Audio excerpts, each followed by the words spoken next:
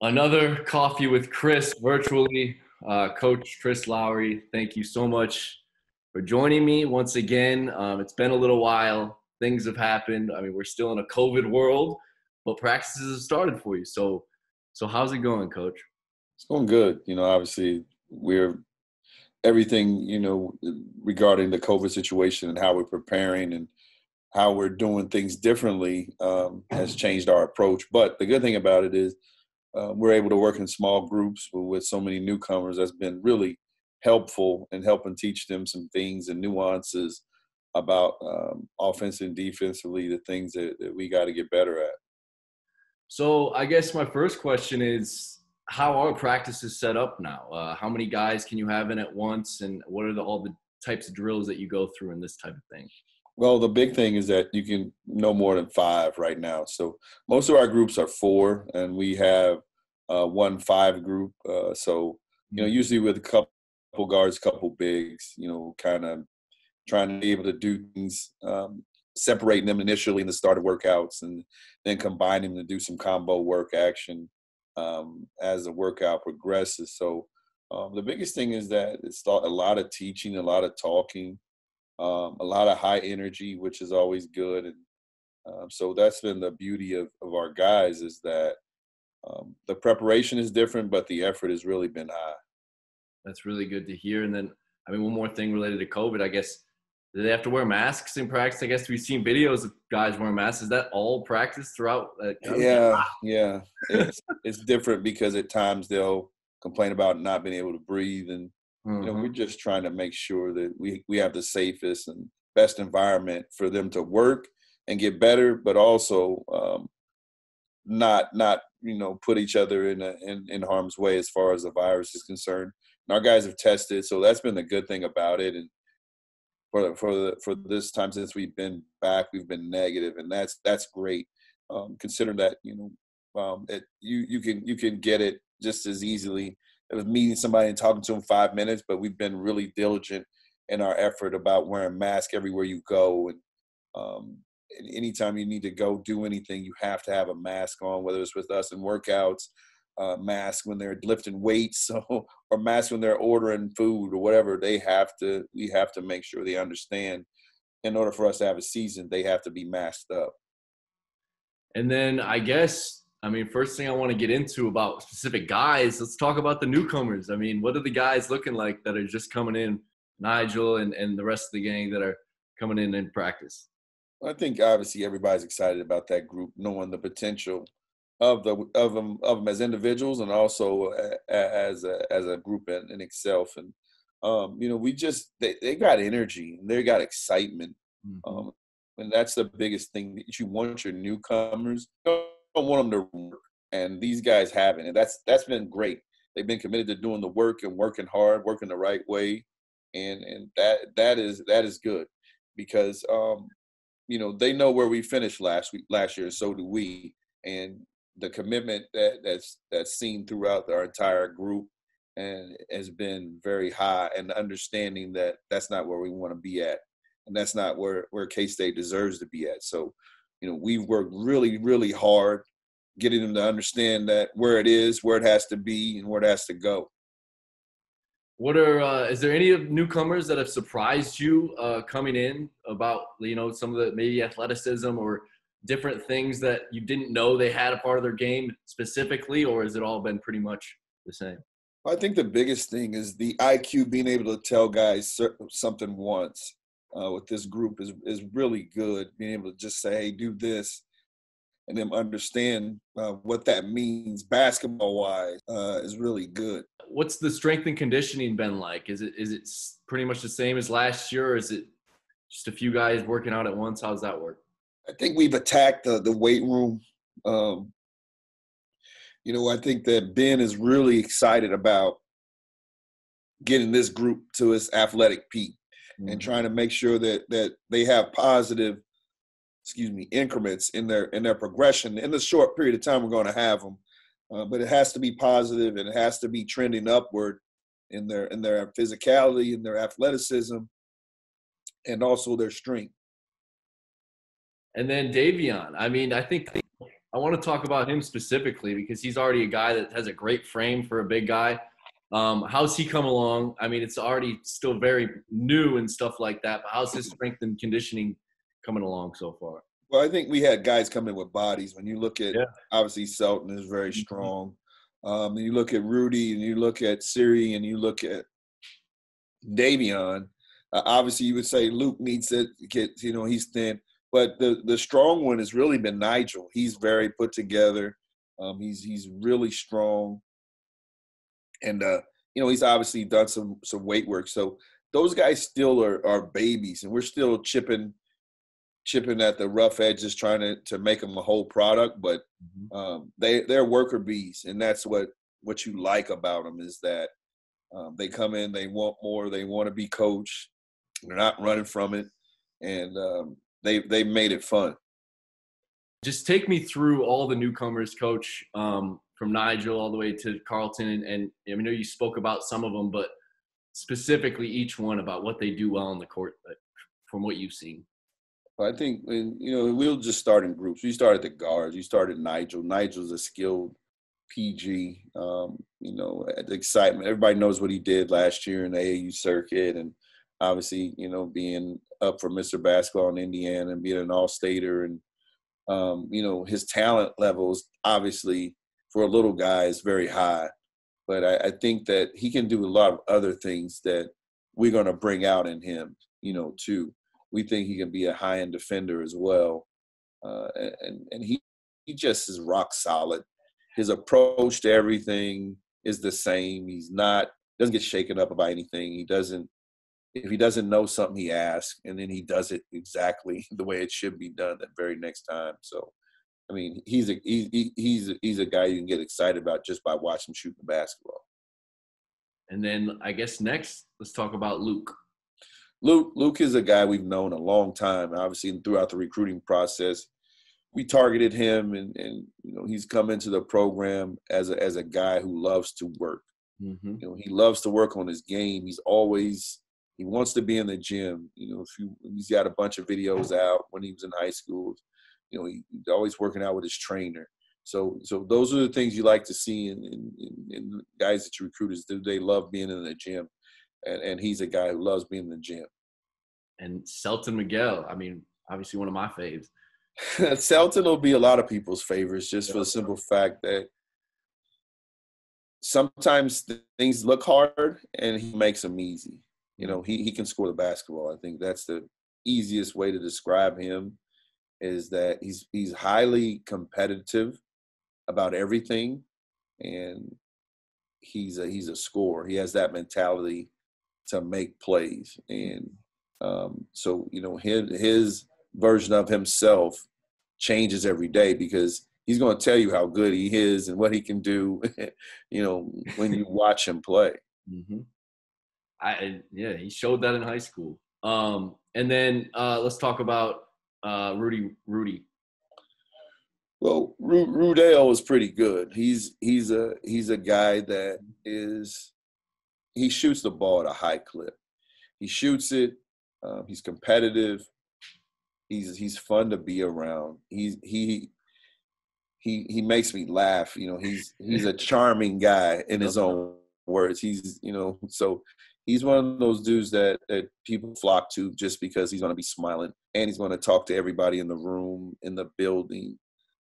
He's extremely likable. He's a great teammate. Obviously, there's going to be some transition from junior college to our level. But I think the biggest thing with him is he's a leader. And the leadership side of what he's bringing and how he works have been great improvements. And let's talk – I guess, is that all the newcoming guards, or am I missing one? Yeah, that's it. That's it. So let's talk about Davion then. Let's start with Davion moving down.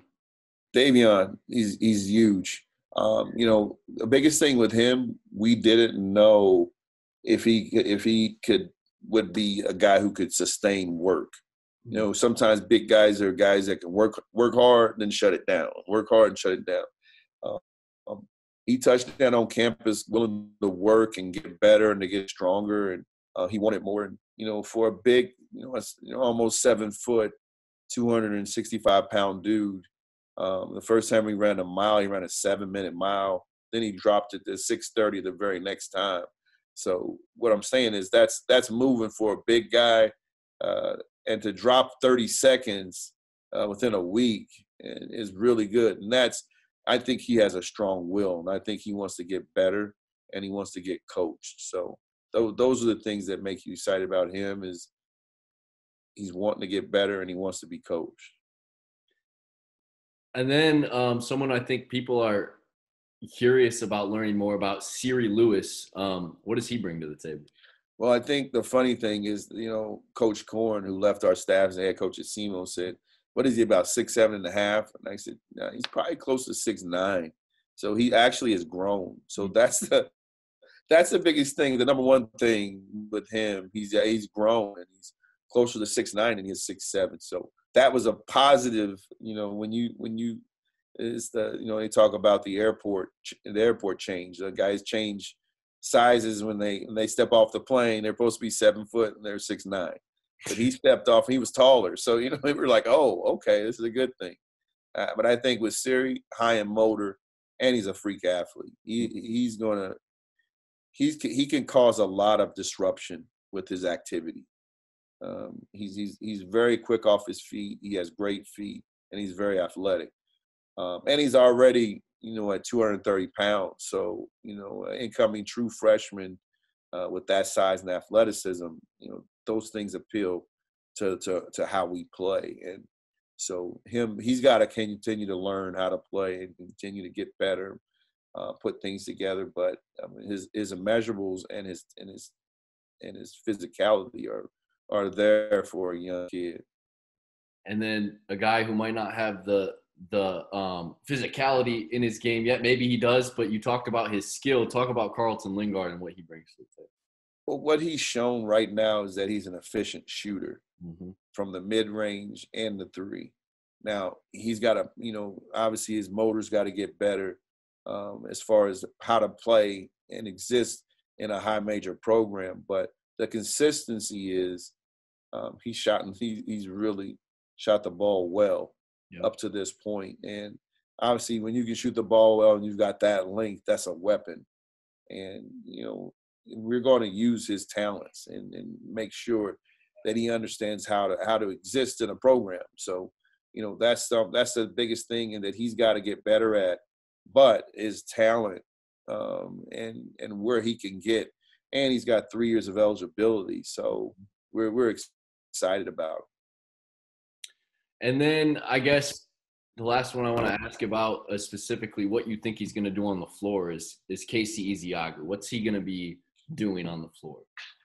Well, the Big Easy is a guy that we're excited about. He's ripped up, man. When you see a guy like that, you go like, ooh, hope he doesn't look like Tarzan, play like Jane. That old saying that a guy who looks great can't play at all.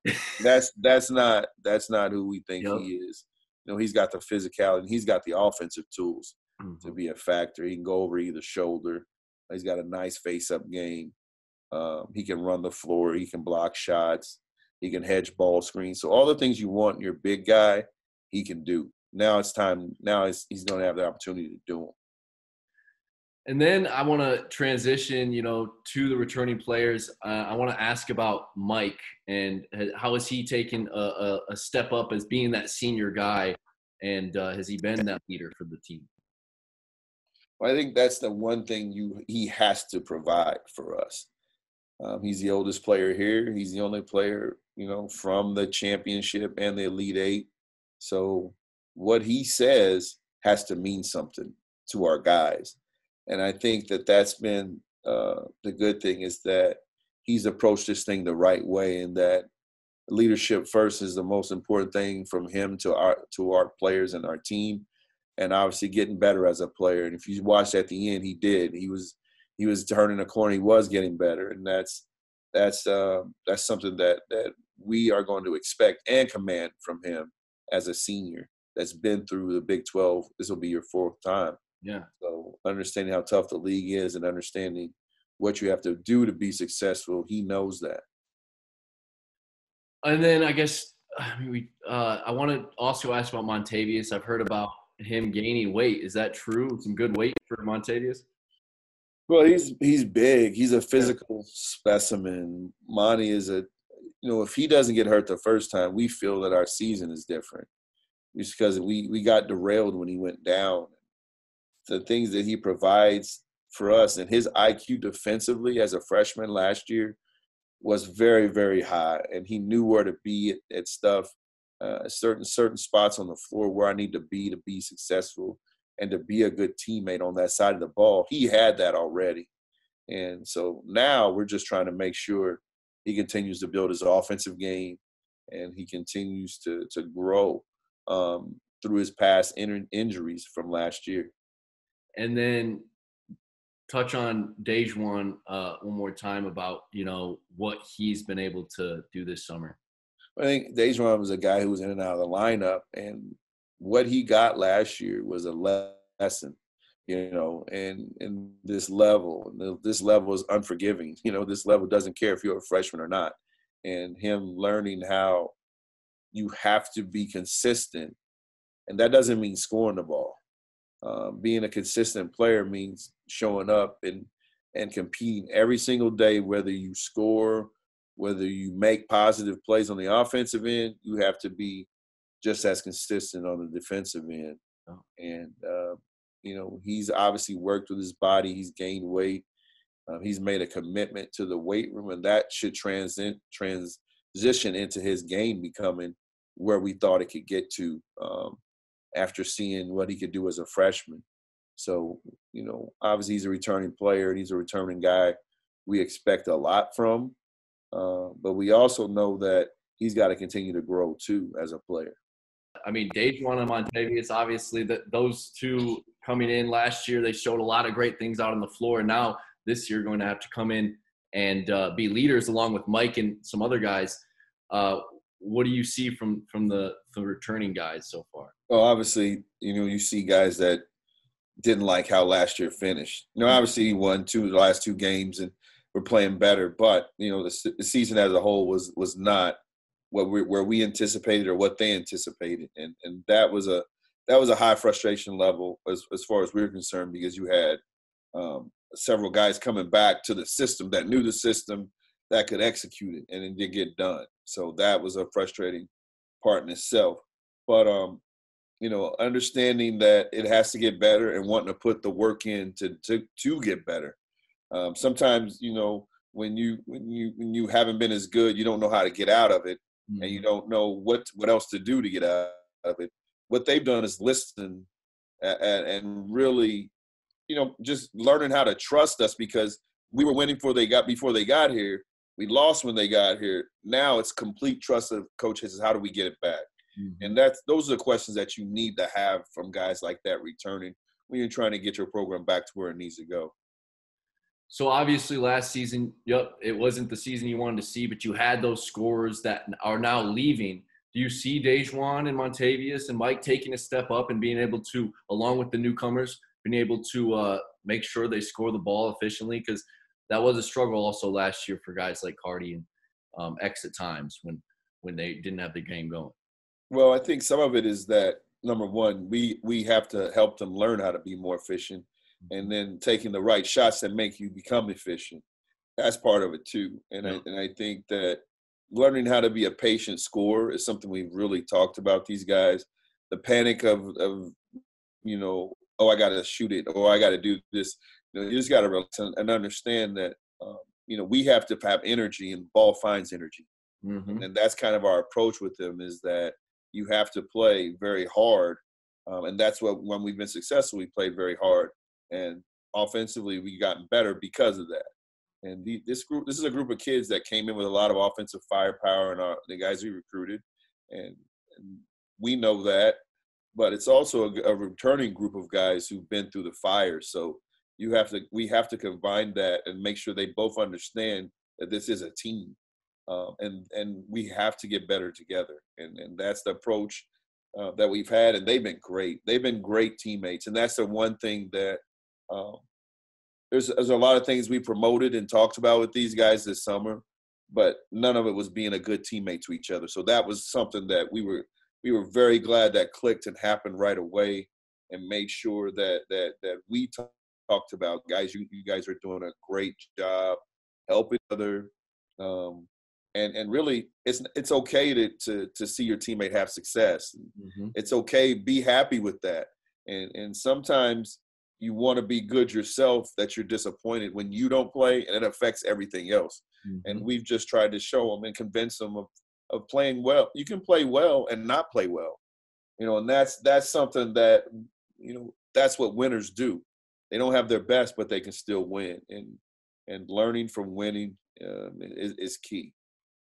With a lot of new guys in a new group, I want to ask, a couple weeks into practice, I'm assuming you might say it's a long ways out, but do you have an idea maybe of who you might think might fit in the starting lineup, or is it still something that's so far away out? I mean, we haven't had them together, at all. So yeah, and we can't play them against each other at all. So it has to be drills, and it has to be things that are IQ stuff and needs, and we had to start from that standpoint alone first. And you obviously don't want a pandemic to make you change the way you're doing things, but it actually helped us in the standpoint that we're really slowed down in teaching at a high clip and making sure they understand why you're doing it. Sometimes in a program you just do stuff this way and you don't explain it because it works. You just say, I got to trust them. Now we show them why it works, and we show them how it works, and having the ability to do that has been good for them. Because the worst thing you can have is a kid who's got slow feet because he's thinking, and his mind is focused on why I'm doing it instead of being a natural reactor and just hooping. So we're getting all that out of the way right now, as far as the having cobwebs in your head, not knowing how to do stuff and how do I do it. That's been the good thing. The coach has been great as far as that is concerned. Few more guys I want to ask about. Casey Iziagu. I keep hearing him. We already saw he was physically looked ready when he was sitting on the bench, but unable to play last season. What's it been like this summer for him? The Big Easy. It's easy. Everybody can't say his name, so the Big Easy. That's a real easy way to say Casey. So he is a guy who you can throw the ball to, and he'll command help on his catches, which means double teams. And, and that's something that we haven't had, obviously, in the past year. Dean Wade presented different problems, but when you guys like, Thomas Gibson and DJ Johnson, they commanded you send another guy or they're going to score on you. And Casey has that same physicalness to his game, but his touch is very, very good. So I think and he's bigger than both of those guys. So we're expecting things from him. He knows that, but yet he's still learning. So to be a Wildcat, and that's the good thing about it, is he's a hard worker. You can tell by what his body looks like that he does work very hard on his fitness and conditioning. He's a great teammate, great human being. We just expect him to command a presence. And that's where he is right now, and that's what he's working on every day. And the last guy I'm curious about is one of the guys that came in later in the 2020 class, Carlton Lingard. Obviously coming in thinner, but what's it been like for him this summer? Well, we posted pictures of him in our group text to the players every week. End of his week, he'll do a muscle pose, and we laugh at him, but obviously the last 2 weeks he's shown significant strength gains, and that was a major problem for him coming in. It wasn't was he skilled enough or athletic enough. The one thing we didn't know, he has great feet. He can really move. He just needs to continue to get stronger, and he's got range to the 3-point line. His touch is feathery, really shoot the basketball. So he's got to learn the difference between junior college basketball and high major basketball. And that happens when you make that transition. And he didn't go back into his second year of junior college basketball. He came right in as he was a qualifier out of high school.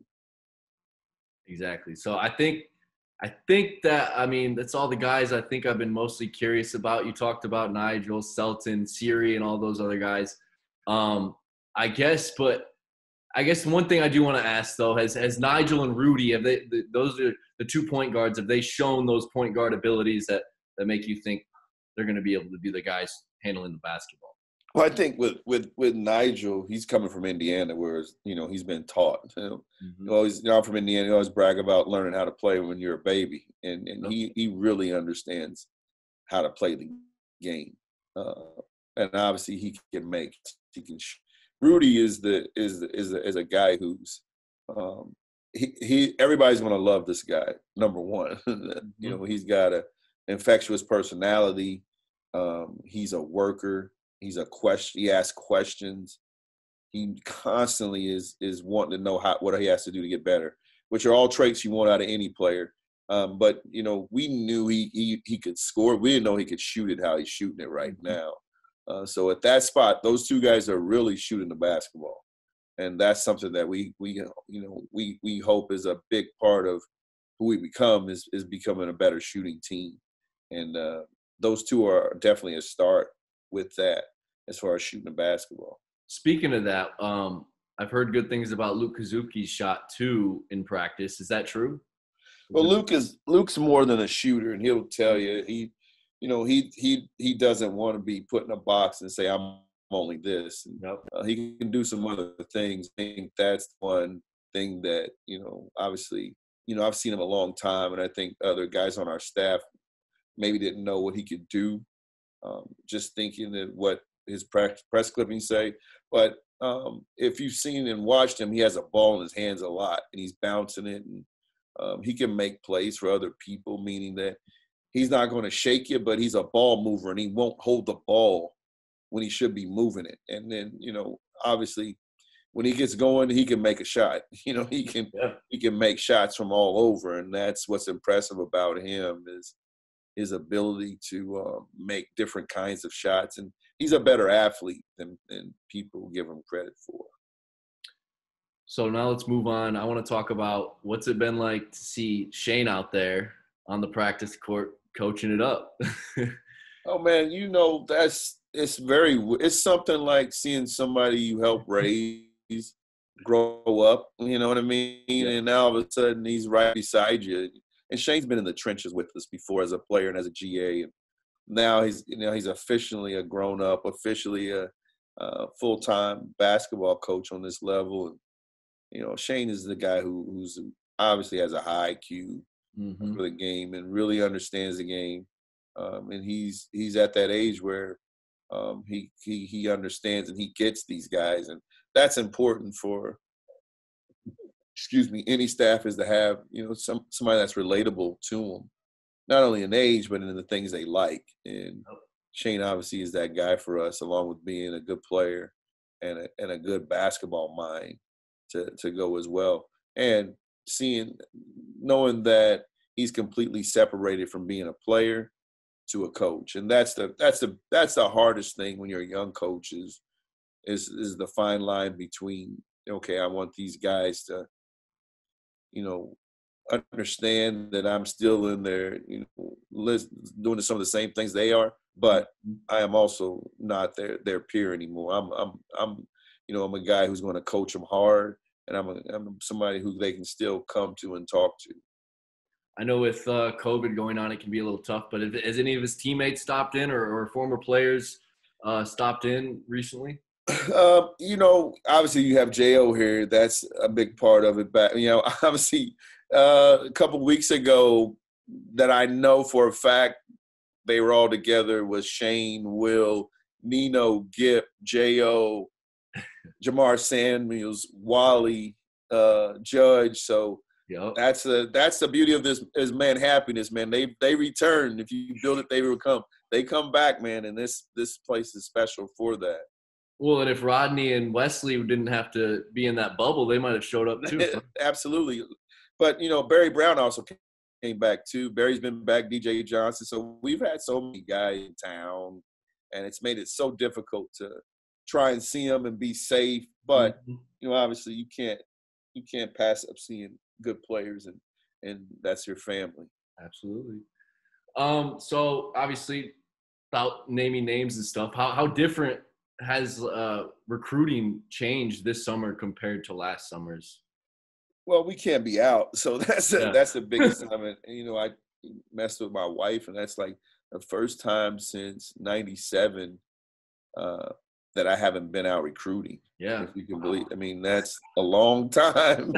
That's longer than some of my guys I've coached. That all of them actually been are alive. So um, that's the difference. Not being gone and um, getting in the hotels and the rental cars, forgetting what your rental car looks like because you're in a different one the day before, and forgetting what your room number was. Like, stuff is gone. But what it made us do is focus on watching guys on film and and going back to get to people's huddles and watch high school events and high school games. Uh, which was kind of how I was brought up in the game anyway. When you brought up watching a lot of film, because there wasn't YouTube or internet, you had to get, VHS cassettes to watch film. You couldn't email somebody your whole games. You had to, or you couldn't stream anything live at that time. And it takes it back to that era when you just had to watch tape and really play by ear, listen to people who were there, and as far as AAU coaches, high school coaches, recruiting subscription people, and just listening to guys and trusting guys that you've known for a long time. This is just one more question I have on recruiting that I don't think I've asked before, but I've been curious is like, when does it feel like the right time for you to, take your recruits and introduce them to the whole staff? Or is that something that happens right away usually with a guy that you're really interested in? Well, now it's had to happen now because of Zoom. Yeah. Normally you work a guy, and hey guys, you may send out his number to the rest of the staff, hit this guy up, after you've actually worked him. Now with Zoom going on and you're recruiting younger players earlier, you're Zooming with your whole staff, so they get a chance to meet everybody and see what everybody looks like right away. And that's that is the good part about obviously this, but the bad is they can't come on your campus. They can't, they can't do unofficials. They can't. That's how people usually meet the staff on unofficial or official visits in person. So we've not been able to do that. But the Zoom calls, the Zoom meetings is at an all-time high across the country with college coaches and kids. And they're important as ever, but how much different are they really? Obviously, I mean, it's way more personal when you get to get the guy on campus. How much different are they than a normal summer for you? Well, I think you're shooting your shot on the Zooms, not knowing if they're ever going to visit, number one, and two, if they're serious or not. You will know right away after a Zoom, as opposed to a longer process. They'll string it out because you don't actually get in front of them, and like you can now right away. You'll know within a day or two or instantly how serious people are with you after a Zoom, because they might not have known what your staff makeup is. They might not have known who was on staff. They might have said, "Oh, weren't you somewhere else?" They might have recognized them, and so those things are helpful in the Zooms right away. But the interaction on your campus is you can't replace that, for the simple fact that you go somewhere, Bruce Weber, Manhattan, everybody recognizes the celebrity side of a recruit being with your recruit, your players, and everybody recognize them, everybody know them at the football game, and being able to just feel the love from our fan base is gone. It's strictly social media then, where they can say stuff on Twitter about them or follow them. You and I both know that there's times when our guys will be at a football game and a recruit's in town, and Twitter just erupts with, "Follow this guy," and all of a sudden he may get 300 followers within an hour because of the official visit or the unofficial visit. And that's what it's about. That's what you miss. And that's what we miss. We love football Saturdays, man. They're the best. And being able to tailgate and hang out and be on the sidelines, be in the stands, is something that we definitely hope we can get back to. But we have to have our mask right now to hopefully get to that point. are we gonna see football? We were both big football fans. Are we gonna see Oh man, football? I'm a huge football I fan. know. I hope so. Oof. I hope so. Me too. I guess last thing I want to do, just in a quick consensus way, like give me like a week from Monday through Friday for you coaches and on what it's set up like now. Oh, a week, probably Monday, Tuesday, Thursday, Friday. Weights are early, so it's a.m. And at 6:30 the first group hits. So you have that, and you have three groups. 6:30, 7:30, 8:30 weights, and then you come back in the evening, well, the early afternoon, and have individual workouts within those groups. Yep. So you have some time for them to do if they're do schoolwork or whatever online, which is where it's at now because of obviously COVID. And then you do your individual workouts with the staff, and that's we do 50 minutes each.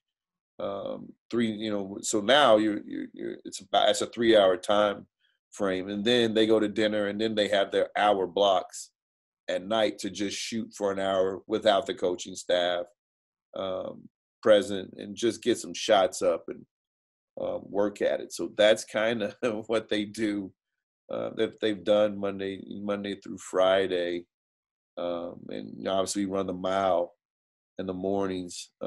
So that's something that they probably hate is the preparation of the senior season is here, but we don't know. Yeah. So the not know, it kind of weighs heavy on you because you don't want to feel like you're preparing for nothing.